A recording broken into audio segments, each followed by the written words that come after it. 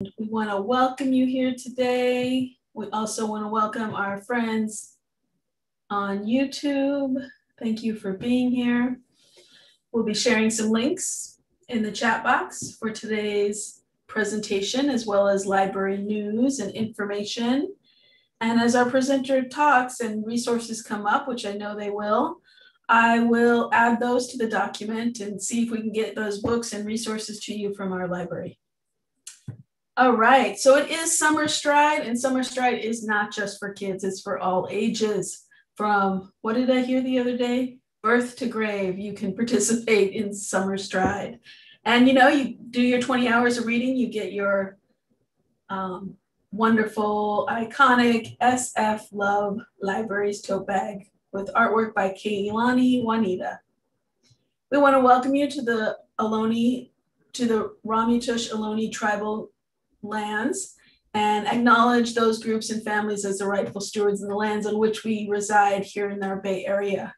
The library is committed to uplifting the names of these lands and community members, and we encourage you to learn more about first-person culture and land rights. And the link I'll share has a great resource list. Every Tuesday night in summer, June, July, and August, every Tuesday night, we have an author talk. This Tuesday, Alina Adams, who happens to be a Lowell alumni, is going to be joining us with her book, The Nesting Dolls. And on Wednesday, we have Writers of Color, their new book. Right now, SF is a writing group, and their new book, Essential Truths. So we'll have a full night of readers. So come check that out. It's sure to be interesting. On July 11th, the Northern California Book Awards, and just so much. July 15th, we have SF Arts Commission and the city partnered to have a COVID artist in residence during the pandemic. So the panel will be coming to talk to us about what work that they did. And like I said, we just have so much this summer, so please consider signing up for it and checking us out. We have events all week long, every single week. It's just amazing. We are here, so, and it's cold out because it's summer in San Francisco, so it's a good time to spend time at the library, virtually or in person. All right, so today I'm so excited to have back and welcome back Linda Jackson.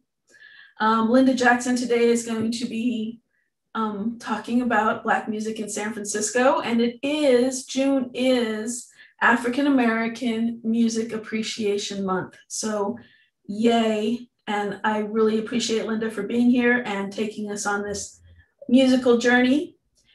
And Linda Jackson is a native San Franciscan, a writer, historian, photographer, and food artist. She holds a Bachelor's of Arts degree in English from Mount St. Mary University and received her MFA degree in creative writing from Antioch University, Los Angeles. She is a member of the San Francisco Writers Workshop and has recently completed a collection of short stories entitled The Religion of Slaves. She is now working on her memoir. And I welcome, Linda has been with us before, and I will put some links in the chat about her previous event. And welcome, Linda. Unmute yourself.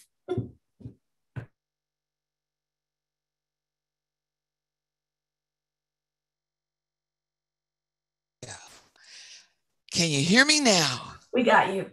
Hello, and thank you so much, Anissa and the San Francisco Public Library, for allowing me to share some of the joys and memories of San Francisco's African American musicians. This project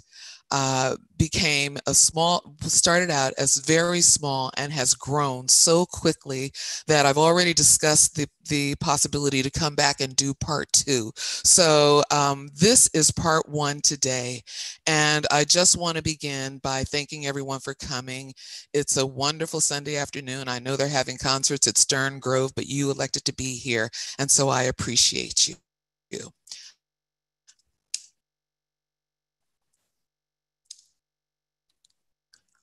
I'm having a little bit of a challenge here.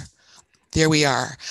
The name of this presentation is called There's Something About the Water, and it's been inspired by my fascination with the water, being born and raised right here in San Francisco.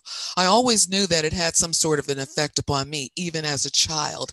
And then I came along this wonderful book by Wallace J. Nichols called Blue Mind.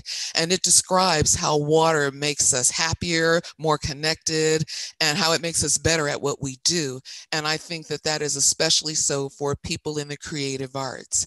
One of the things about the artists that I'm going to be presenting today is that they are the progeny of African Americans who came from the South to the West, escaping Jim Crow. And this is the second part of this is the part of the second Great Migration.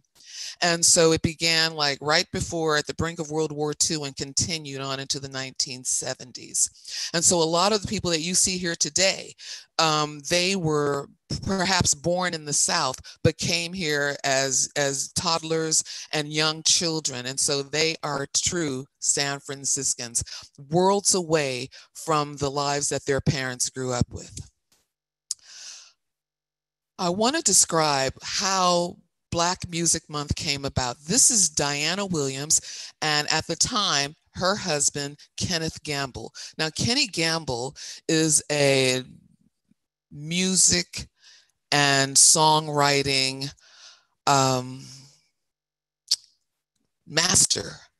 He is responsible and part of the team of Gamble and Huff that created the Philadelphia sound, what we call the Philly sound. His former wife, Diana Williams, was a journalist and a radio personality and a musician in her own right. They came up with the idea of a Black Music Appreciation Month because Kenny Gamble in the 1970s went to Nashville, Tennessee.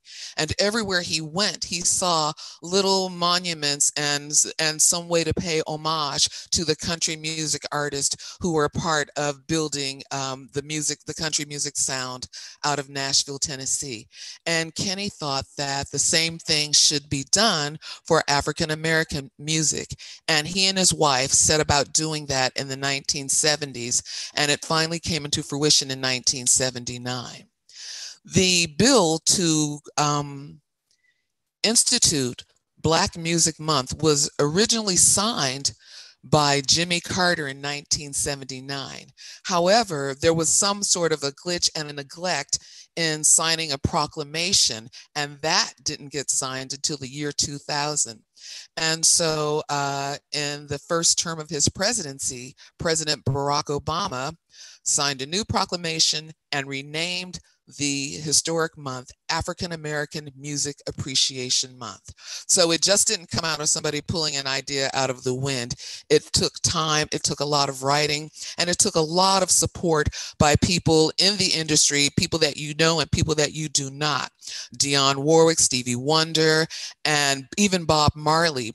And there's one name that I'd like you to remember, and that is Clarence Avant, A-V-A-N-T. There is a wonderful, wonderful documentary on Netflix about Clarence Avant, and it is called The Godfather. The Black Godfather, that's exactly what it's called.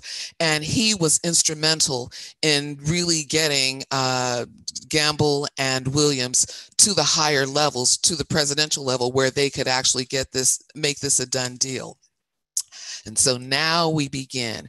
And I have to tell you, the reason that this is cut in half this presentation is cut in half is because when I wanted to include so many people, and I wanted to do it chronologically so that we could see the evolution of music. And so that was my attempt. And so I'm giving you the best that I've got for right now. Don't be mad at me. If I left somebody that you love out of it, I'm mad at myself. But come back for part 2. I promise you they will be in there. This is a San Francisco homeboy, John Royce Mathis, born in Gilmer, Texas in 1935. His family moved to San Francisco in around 1937, and he grew up in the Richmond district on 32nd Avenue. You know, his father was in music, and his father was actually a retired vaudevillian, and so he always encouraged Johnny, to pursue his interest in music, and he even bought him an upright piano for $25, and that's how Johnny began to play. And when he was a young kid, he'd go around just local things, you know, in school events and churches and sing. And he built quite a name for himself before he was even a high school graduate. Johnny was a very industrious young man, and he actually worked out a deal with his first vocal coach to get lessons, and he would do chores around her house for her. Her name was Miss Cox, and he was with her for 6 years, and we can all see that she did him a lot of good, and he's thanked her many times in different speeches. Johnny is a graduate of George Washington High School, you know, the nemesis to my alma mater, Lincoln High. But he was a stellar athlete there, and he was still singing around the city. And he graduated in 1954 and went to San Francisco State with the intention of becoming an English teacher and a PE teacher. Johnny was actually quite an athlete, and in 1956 he was invited to try out for the U.S. Olympic team. They were going to be going to Melbourne, and Johnny simultaneously, he was heard at a nightclub by a representative from Columbia Records, and he gave Johnny a contract at the age of 19. Johnny Mathis had his first recording deal.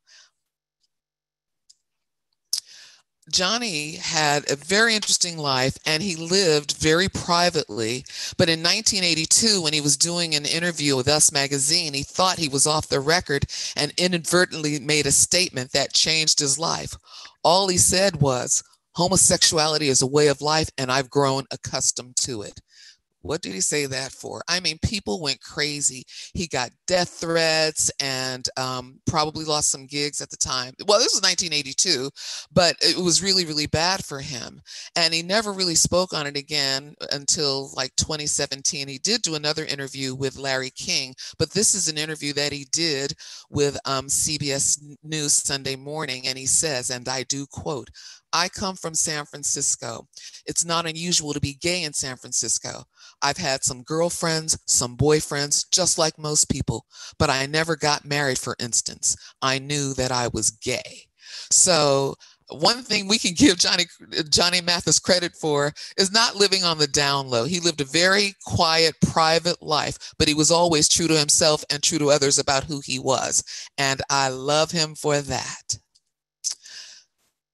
Our next San Francisco native daughter is Carol Channing. And you might be surprised to see Carol Channing there amongst African Americans, but yes, Carol Channing is a biracial woman, African American on her father's side and German on her mother's side.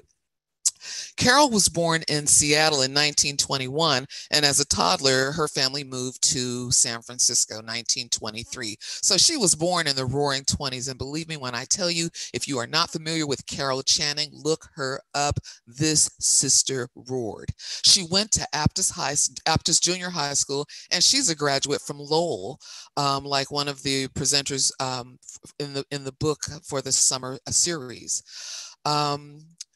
Carol graduated from Lowell at the age of 16 and was accepted into Bennington College in Vermont.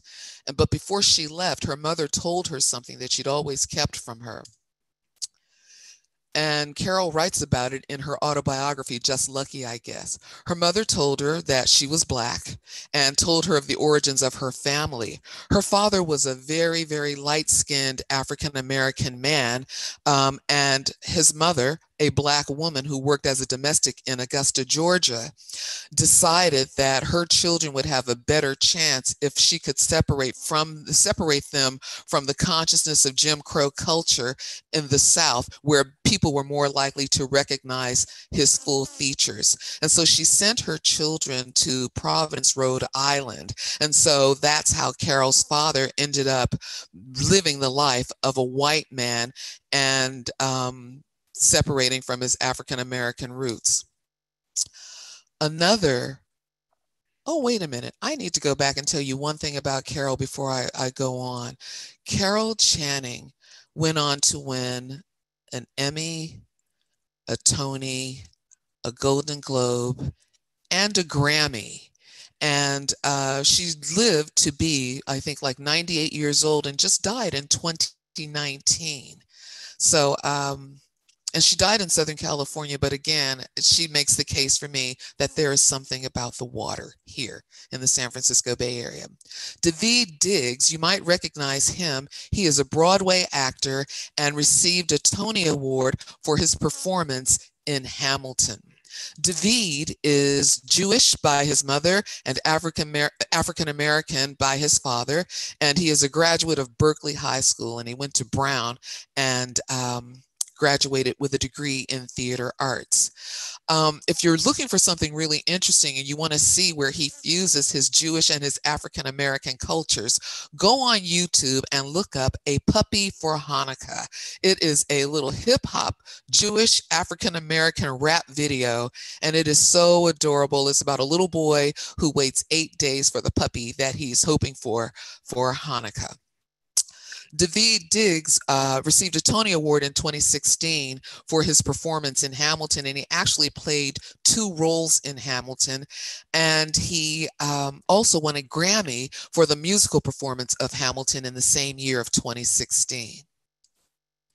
Now I want to take a moment and introduce you to a couple of the gospel dynasties that were born right here in the San Francisco and Oakland Bay area. Now, the interesting thing about it is that these artists are all most collectively from the Church of God in Christ, which is called COGIC, C-O-G-I-C, Church of God in Christ. And you will meet other artists today that are also part of that church. And it's very interesting the kind of music they produced once they got out of that church.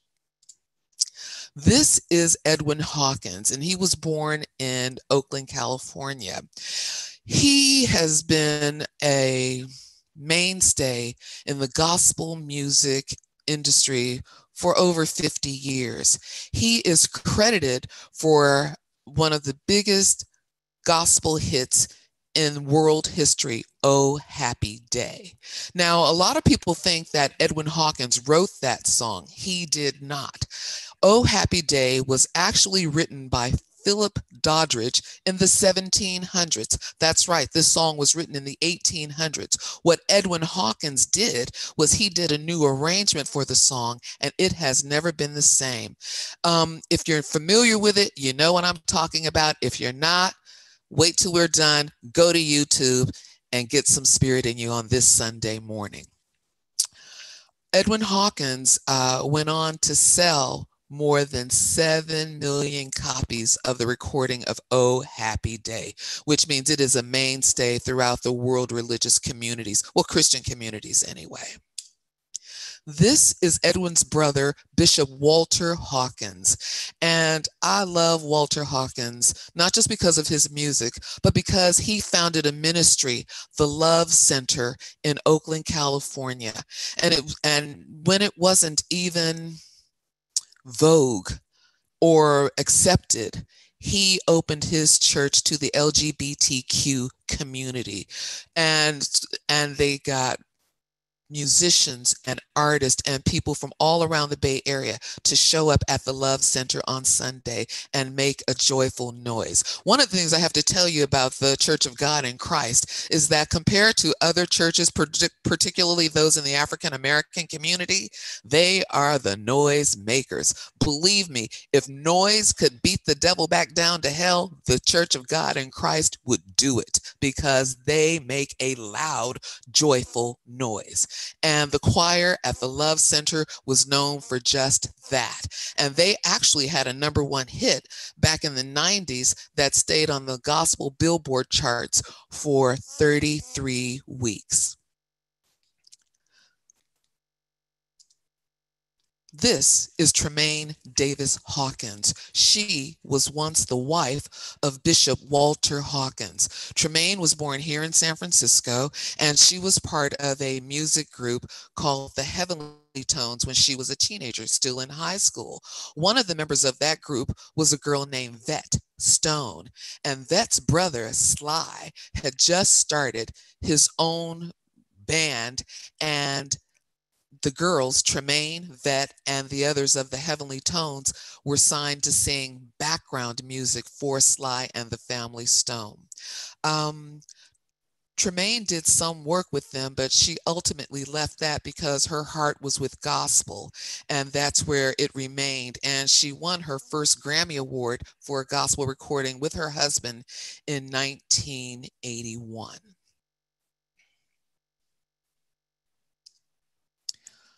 Now, the second dynasty of gospel music from the San Francisco Bay Area is the Crouch family. And this is Andre Crouch, born right here in San Francisco.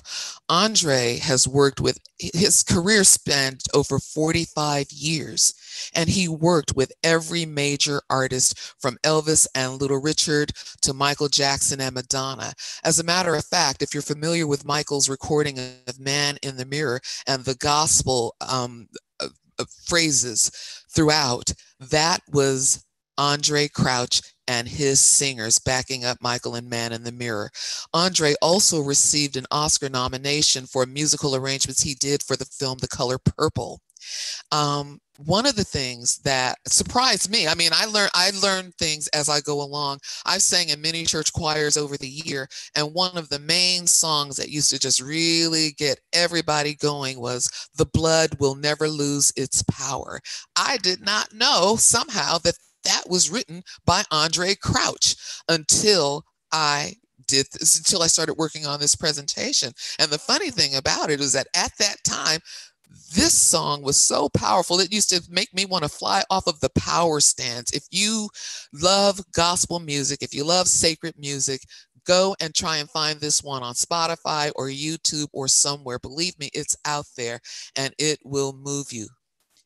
Okay. Andre is a recipient of 7 Grammy Awards, and he's been inducted into the Gospel Music Hall of Fame. And he's only one of 3 gospel artists to have a star on the Hollywood Walk of Fame, which is really saying something because, you know, Hollywood ain't no gospel town. This is Andre's sister, his twin sister, Sandra Crouch, which means she had to be born in San Francisco too.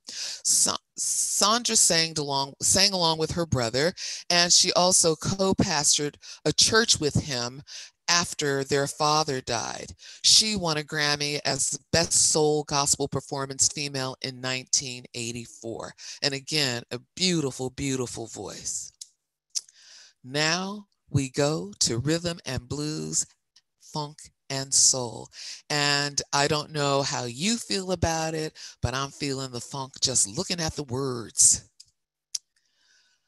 But I had decided that I needed to start in, I didn't know where to put this person because they were just such a phenomenon and crossed over in so many genres. And so before Queer Eye for the Straight Guy and before RuPaul's Drag Race, in the days of yester, there was a queen who reigned supreme, and her name was Sylvester. Sylvester James, the baddest girl, the baddest boy to touch the shores of San Francisco Bay. Originally from Los Angeles, Sylvester always identified as gay or was identified as gay and bullied. Again, another member of the Church of God in Christ, Sylvester couldn't find acceptance for his life and the way he loved to cross-dress. And believe me, he was beautiful as a man. She was beautiful as a woman. So Sylvester came to San Francisco where he could be free and really come out. Sylvester had several hits and several iterations of his group, but 2 of his biggest hits are You Make Me Feel Mighty Real. That one just gives me the shivers, and Dance Disco Heat. But you have to hear Mighty Real. I urge you, go check Sylvester out on YouTube. You will not be sorry if you like to dance, if you like to whoop and holler.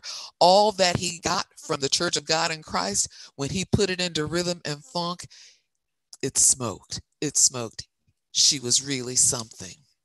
Sylvester, one of the iterations was Sylvester and his backup singers, Martha Wash and Izora Armstead, and they were known as 2 tons of fun. I mean, that's a little politically incorrect for this day, but they loved it. They embraced it. They were beautiful, big black women, and they could sing. Um, Martha was also a native San Franciscan and a high school graduate here in San Francisco. Izora, ironically, is originally from Houston, Texas, which is where a lot of my family is from, and a lot of people from San Francisco with Southern roots, many from Houston. Martha and Izora eventually left Sylvester's group and became the Weather Girls. They went from being 2 tons of fun to being the Weather Girls. And they blessed the children with an anthem and what remains to be the biggest hit of their career, It's Raining Men, which was released in 1983. And I know I don't have to remind you about that song. Everybody knows that song. All the boys, all the girls, and all the children. And it is a winner. Sylvester also, before he got with Izora and Martha, he had his own band, the Hot Band. And so Sylvester was this beautiful drag queen with a group of funky white boys, and they used to make great music. I like to put a lot of these photographs up because he was so beautiful in any way. And you can see that he was also acquainted with our beloved Harvey Milk.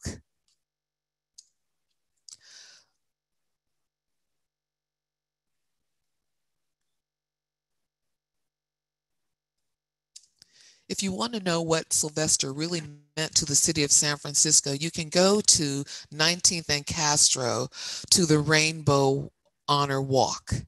The Rainbow Walk of Honor, where you will find a plaque of Sylvester, and it reads, multi-gold records singer and songwriter known as the Queen of Disco and a visionary of queerness, music, and race. Yes, that describes Sylvester in a nutshell. And I want to say one little side thing. Don't scrounge up your face when I say the word disco. Disco was rocking. Disco was the first time we got long play records where you could actually dance to one song for half an hour. And believe me when I tell you, if that song was Sylvester, the way he wailed and the way he shouted and the way he growled, you didn't even want it to stop after 35 minutes. Now we come to another Sylvester, my boy, Sly Stone. Sly was originally from Denton, Texas, but like most of the other artists that you've met and will meet, he also came to San Francisco as a child and grew up doing music, playing keyboards, and actually just being in a doo-wop band before he actually broke out to who we know him to be today. I like these photographs because these are album covers. And so this first one, Dance to the Music, was their first album. And you can see how they are. They're very 60s. This is the mid 60s. And you can see Larry Graham there right behind Sly Stone. But you see they have their little tight afros. They're Sly and they're looking very serious. But by the time they blew up, this is how they ended up. They were the true funk masters. And so when there's all genres of music, but in Black music, there's this one little beautiful tiny niche called funk. Funk, F-U-N-K. And Sly is the orchestrator and the perpetrator and put his fingerprint on funk. So every time you listen to funk, I don't care if it's Confunction, Parliament Funkadelic, or Prince, it came from Sly Stone. He was just that bad. One of the things I want to tell you about Sly Stone, he's got many, many hits. Again, look them up. But Sly wrote every single song they ever recorded, and that was hit after hit after hit. Sly has a special place in my heart because when I was growing up, he was a radio DJ on KSOL and then radio KDIA. Now, this is back in the 60s, and I'm like a little teenager, a very young teenager. And back then, you had to have a radio name. I mean, people called into the radio just like they probably do. They do now. They log in and they go on Instagram, whatever. But back then, all we had was telephones with rotary dials, but we still managed to get through and win tickets to concerts, talk to celebrities, and talk to our DJs. My radio name when I was a little girl was called Mrs. Soul, and I would call and I would dedicate. Dedicate is the 60s and 70s version of a shout out. This is how you tell someone you love them, you're thinking about them, you want them to hear a song that you've asked the DJ to play. Now, one of the very special things about Sly was that when you called Sly and you told him it was your birthday, he had a keyboard right there in the studio, and he would do some jamming version of Happy Birthday for you or whatever it might be right there on the spot. So, of course, when he formed his band, Sly and the Family Stone, everybody in this city was already behind him and loving him, and we made no mistake. They really brought the funk. During that era, it was also important for a lot of artists to do some sort of consciousness raising song, something that made someone think. And for me, that song is Stand. Stand, in the end, you'll still be you, one that's done all the things you set out to do. Yeah, this is 1969, and he's telling you, man up, woman up, put it on, and go do what you have to do. Stand for the things you know are right. It's the truth that the truth makes them so uptight. Again, we see that even today. People can't handle the truth, like the election. Stand for the things you know are real. You have youth to compete, and there is no deal.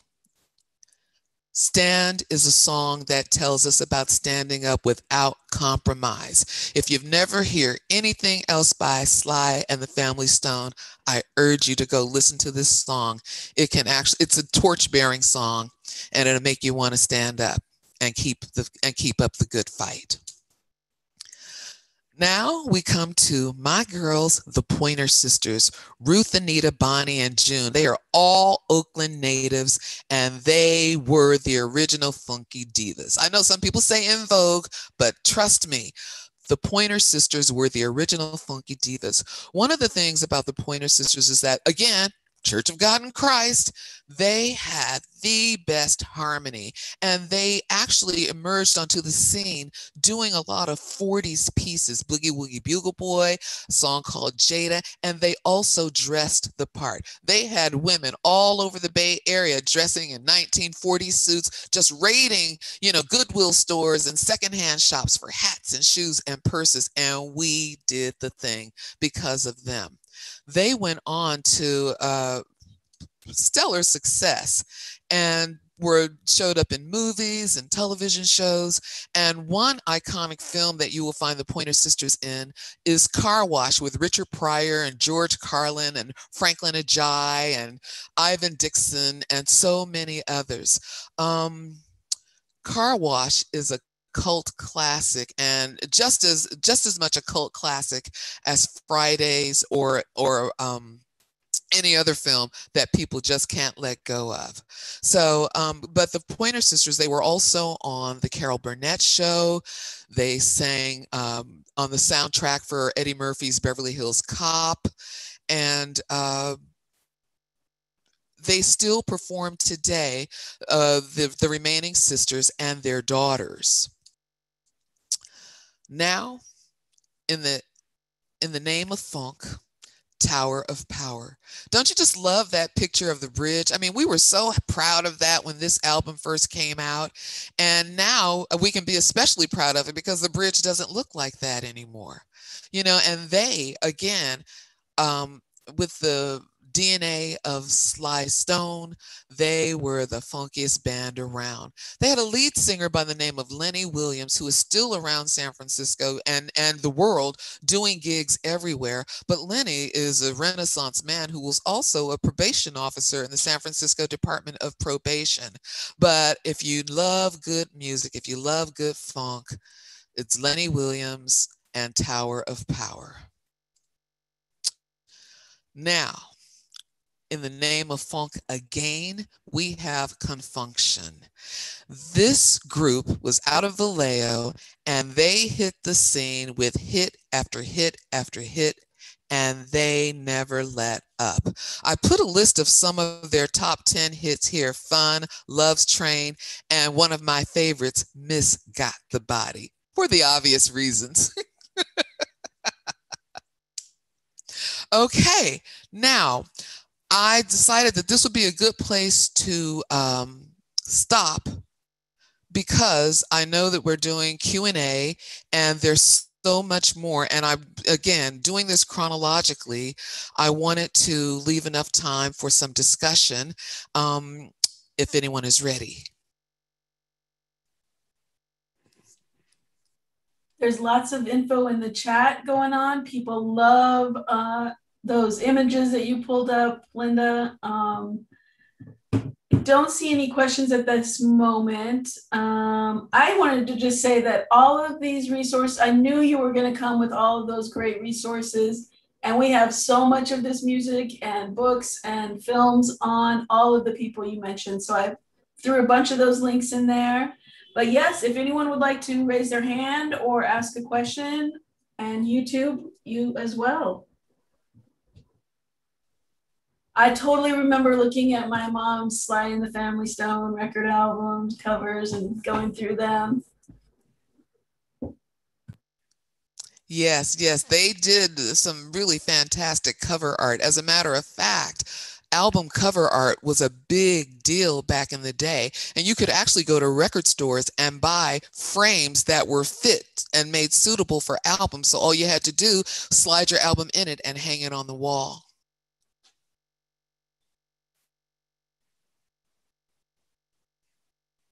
Lots of love coming in from YouTube, I see from the chat. I didn't realize Confunction was from Vallejo. Oh, yes. Oh, so yes. Yes. You know, and that was the great thing about growing up in San Francisco, because when Larry Graham actually did a concert at Lincoln High School. You could find, different groups doing, impromptu concerts in the park, and some were set up. So you find Sly out there, Santana. I mean, this was a great music hub. And that's one of the things that I want to say about this presentation too. I'm specifically doing African American music for this month, but there's great music all over San Francisco. I mean, there are wonderful things of the Grateful Dead and the Jefferson Airplane. We used to go to the Jefferson Airplane House over on Fulton Avenue near Willard North and just kind of hang out and hope that we could see somebody. But I did see on Haight one time when I was a kid. I cut school with Janetta Maya, and we were on Haight Street, and I wasn't prone to, this is the first and only time I ever cut school. I think I was probably like in the 7th grade, and we were on Haight Street and we saw Janis Joplin. So it was worth it. That is so fun. Awesome. Yeah. So we have one question that asks if you know of any museums that specialize in Black music specifically. We know there's the Rock and Roll Hall of Fame and Yes, there are. There is a museum in Stax Records. Where's Stax Records? Is that, I want to say Tennessee, but I could be wrong. There is an African American museum. Excuse me? Tennessee's correct. Yep. Yes. So there is a museum of African American, and it's probably small, but the greatest museum, if you wanted to find out about a lot of African American music, is part of the Smithsonian in Washington, D.C. It is the African American Museum of History and Culture, and it has several floors, and one floor is completely dedicated to music. I'm aware of this because some of my father's work. My father was a San Francisco photographer, a jazz photographer, Steve Jackson. I did a presentation last year, using some of his work, and his work is also in that museum. But I would suggest if you want to find out about any major players, and even some of the minor ones in African American music, from the beginning of Black people on American shores up to the 21st century, that would be the place I would suggest that you go. It's wonderful. I'm putting your dad's link here into the chat. So amazing, Linda. So tell us, what was your favorite record store back in your day? Back in the Tower Records at Columbus and Bay. And Tower Records was so cool because they stayed open until midnight. And you go in there and there's music playing, and you'd run into celebrities, and you'd run into beautiful drag queens, and you'd run into, the hoity-toity people coming down to buy some music before they go back to Nob Hill. Or it was just a wonderful, wonderful place to be. It was a happening, and it was right up the street from Bimbo's 365, and it was right up the street from where Beach Blanket Babylon played. So I mean, it was a really, really thriving area. North Beach, it's still nice, but not like back in the day. Yes, it's true. When I first moved to San Francisco, that Tower Records was still open for a couple more years, but then it closed down. Yeah, I hate to see the record stores leave. Yeah, so SFPL has a whole LP collection, so you can check out vinyl from the library now, and that's at 5 different locations, or you just place it on hold and go pick up at your. Oh, great. I have another shout out or a dedication, because there was another record store. There was a neighborhood record store over in Bayview on 3rd Street called Caesar's Record Store. And it was a great place to go. You go in there and you would get a 45 for about 50 cents. If you don't know what 45 is, it's a vinyl record. It's a little small one. I know some people don't know, but okay, I've been around. And there was always great music playing there. And sometimes he'd have, some artists come in. They come in, to play. And so again, you'd have people like the Whispers, which the Whispers also a Bay Area group. And so many others, and you'd see them on the streets. But I also was a little fortunate in that my father was a photographer, and so sometimes I got to go and meet some of these people in person. So that was always a gas. But I was so young, much of the time I was afraid to take photographs with those people. I could just kick myself now, but I can just be, happy and thankful that I had the experience of meeting them. Absolutely. Any questions out there, friends? Don't be shy. A terrific presentation, loving all the memories and the appreciation. Oh, thank you so much. Is there still an original record store still in the Bay, Stax Records Museum? You know what? I don't know about that. I'm going to have to check that myself. We have a couple left, but not like it used to. No.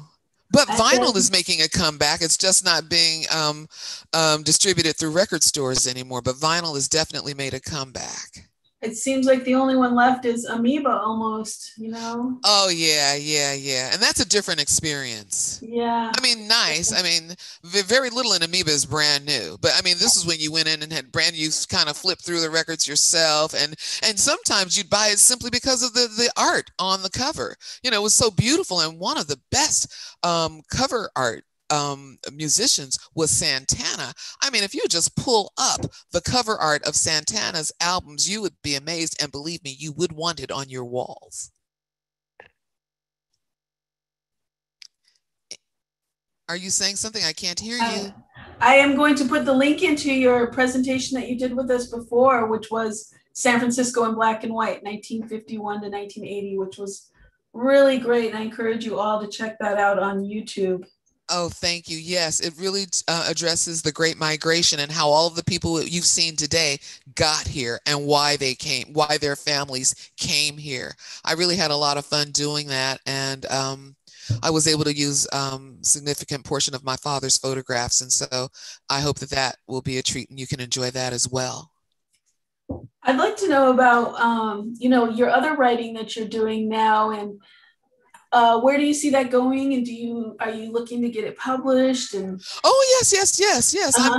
I've done some. I've been published, but I'm working on a memoir, and I have to tell you, memoir is challenging because you have to relive some things, and some things are not always, pleasant, but it is part of the process. And so I have a great writing buddy, and and so I'm working with her and getting it done. But then I have a wonderful collection of short stories which are about the church, and they're called The Religion of Slaves. And those are the ones that I'm trying to get published in a collection. But they're really, really wonderful stories, if I do say so myself. And they're about church people. And one of the messages that I'm trying to convey through all of that is that church people just like anyone else. With flaws and warts and halos and all the things that everyone else has. I would love for you to come back and do an author talk when you get, even when you don't get it published. You can come do. You always have a spot with us, Linda. Oh, thank you so much. I have a couple of really fun short stories that I'd like to share. And I do readings around the city. And I actually participated in Litquake when we had a Litquake, before the pandemic and everything. And so, the story was really well received there. And I have so many more. And it's a funny thing about these stories.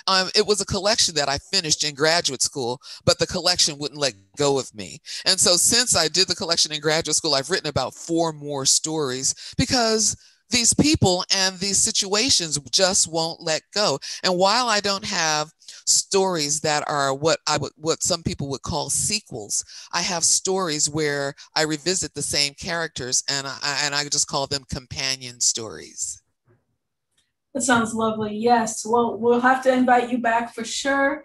And we have a comment from Judith. Do you remember when you worked together at the Exploratorium a long time ago? Judith Wing. Judy Wing. Oh my God. Oh my God. Oh my God. You know what? I don't remember your face, but I remember that name. Oh my God. And I loved working at the Exploratorium. Okay, let me calm down. I worked at the Exploratorium for several semesters when I was in high school, and I had the best job in the world. Besides being a docent, I had the job of dissecting pigs' eyeballs. Yes, yes. And it was such a gas. And I learned that. And listen, I'm saying such a gas because I've been living in the 50s and the 60s. That's an old term, but I've been loving it.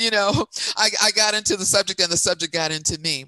But working at the Exploratorium, they used to give me, and this is when it was at the Palace of Fine Arts, I would get a bucket of pigs' eyeballs. They used to go to one of the slaughterhouses off of 3rd Street and get a big bucket of pigs' eyeballs. And so I had eyeballs all day long that I could dissect. And the interesting thing about it was that, and it was a pig's eyeball because they say it is closest to a human being's eyeball. So I imagine that they use them in anatomy classes in medical school and that sort of thing, particularly for optometry and such.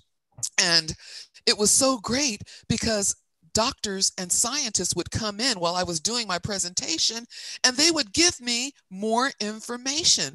And I learned more about a pig's eyeball than I ever thought I ever wanted to know. But it was a learning experience and I loved it. I just absolutely loved it. Judy Wing. Judy Oh my says you God. were braver than her. That is so fascinating, Linda. You have such a fascinating San Francisco history, and I am so happy that we have connected and that we get to continue bringing you to our library and sharing your stories with us. Thank you. I don't see any more questions, and there's just lots of love going on YouTube as well. Did I miss? No, you did not miss the link. I was still looking for it. Let's see if I can find that really quickly. While also not looking like I'm searching for something.